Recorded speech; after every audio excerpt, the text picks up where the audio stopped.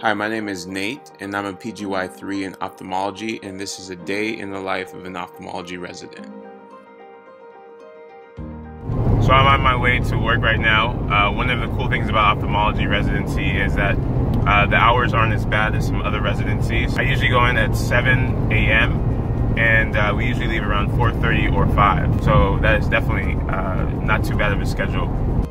Ophthalmology has a good balance between surgery and clinic. So let's start with clinic. I usually come in, and right before I see my patients, I read about them, I look at their scans, and of course, the goal is to do your job and don't get the attendings upset. Mr. Steele, first name man of, you're done. Look at this beautiful Zeiss microscope. Ophthalmology is all about scopes because we work in such a detailed area. Here we have the foot pedal that we use to help us control and focus when we're using our hands to operate. Here I'm taking you back to your old school chemistry lab. C3F8, it is a gas that we use and inject in the eye to help seal off retinal tears and detachments.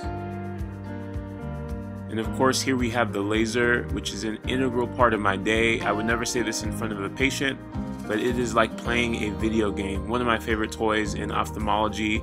One of the major reasons we use this is to help people out who have really advanced diabetes in the eye or people who have retinal holes or tears.